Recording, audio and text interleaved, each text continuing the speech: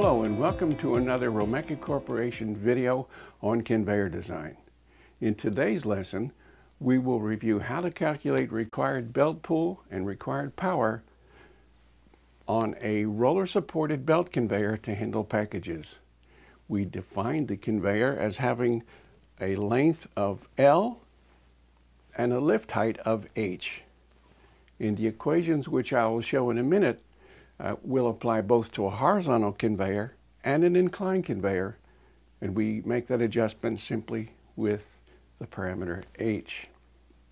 Use this video in conjunction with the dozens of other videos that we've produced and posted on our YouTube channel and our website. They cover such topics of how to calculate belt pull and power on a horizontal slider bed conveyor to handle packages, how to calculate required belt pull and power on a slider bed which is inclined to handle packages, and a video on how to calculate belt tensions and required pull and required power in bulk materials handling applications. Probably the most important equation that I will share with you today is this one. Power equals force times velocity, or in conveyor belt terminology, required power equals belt pull times belt speed. Here's another very important point to remember when calculating required belt power using metric units. Typically, cargo is specified in units of mass, for example, kilograms. However, belt pull needs to be specified in terms of newtons. So it's essential to convert cargo mass into cargo weight measured at the Earth's surface. And we know that 1 Newton equals 1 kilogram times 9.81 meters per second. That's the way that we convert units of mass to units of weight. Here's the equation that we use to get a very close approximation of required belt pull in package handling conveyors. This part of the equation will allow us to calculate the amount of belt pull required to overcome the friction in the roller bearings.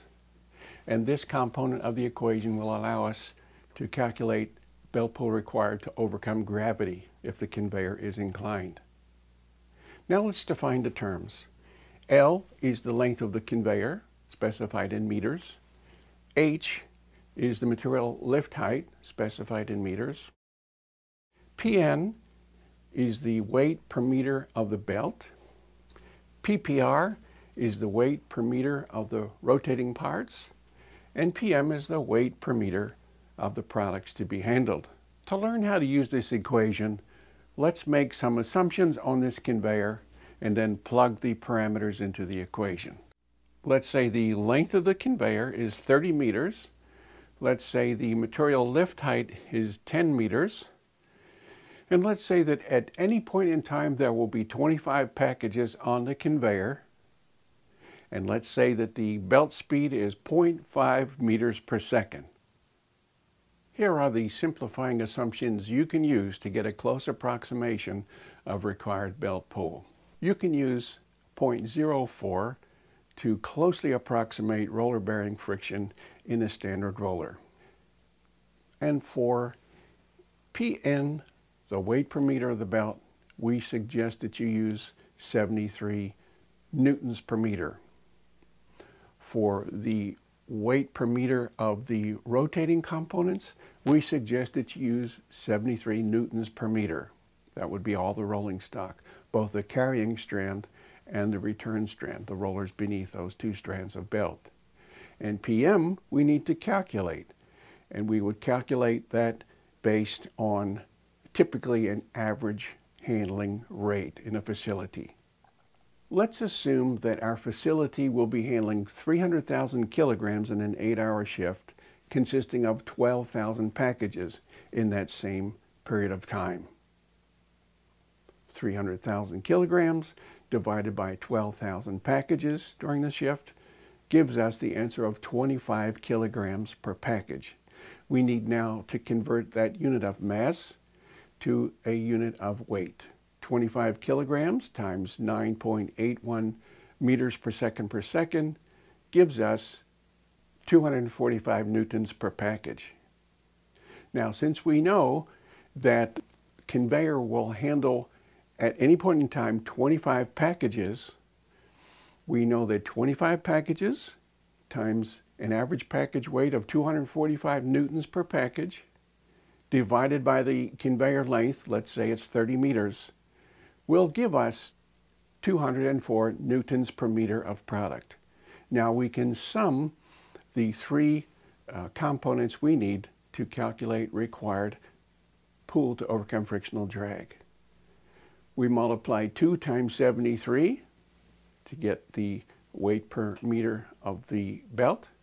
We add 73 to get the weight per meter of the rotating parts, and we add 204 newtons per meter to approximate the product. Now we multiply the sum of those against the conveyor length of 30 meters.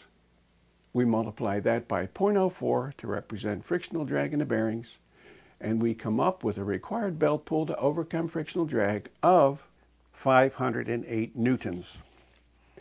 Now we need to add the component of belt pull required to overcome gravity. Since H is 10 meters and the weight per meter of the product is 204 newtons per meter, H of 10 times PM of 204 gives us a belt pull requirement to overcome gravity of 2,040 newtons.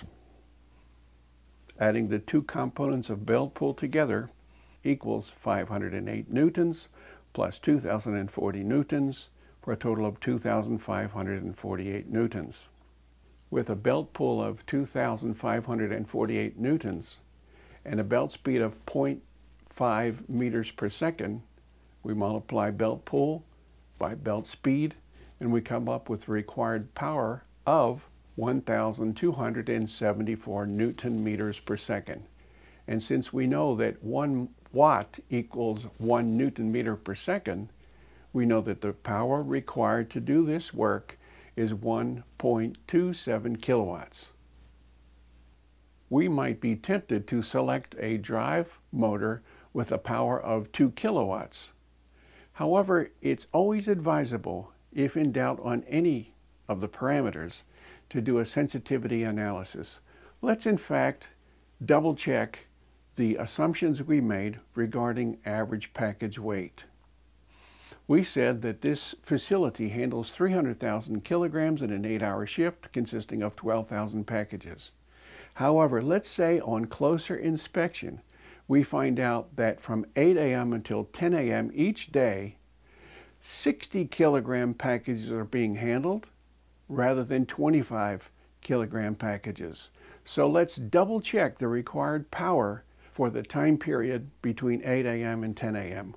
We'll plug in 60 kilograms per package into our equation, find out what required belt pull is in that time period, and then convert that into required power, and see if a selection of 2 kilowatts is adequate or inadequate. Now let's recheck required belt pull with an average package mass of 60 kilograms instead of 25 kilograms and see if a selection of a 2 kilowatt motor is adequate.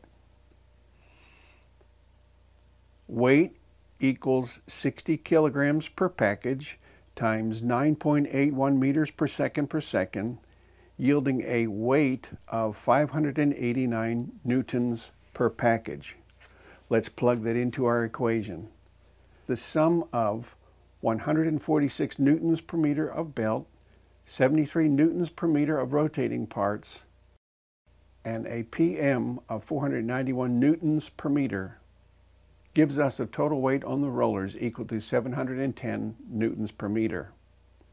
Required belt pull becomes 0.4 times 30 meters times 710 newtons per meter, or 852 newtons. Now let's calculate the belt pull required to overcome gravity. An H of 10 meters times a PM of 491 newtons per meter yields a belt pull requirement of 4,910 newtons. Now let's add that belt pull component to the belt pull component required to overcome roller bearing friction. Total belt pull becomes a total of 5,762 newtons. Since we know required power equals belt pull times belt speed, 5,762 newtons times 0.5 meters per second yields a required power of 2,881 newton meters per second. Using the factor of 1 watt per 1 newton meter per second, we find that the power requirement equals 2.88 kilowatts. Therefore, we know that a selection of a 2 kilowatt drive would be inadequate.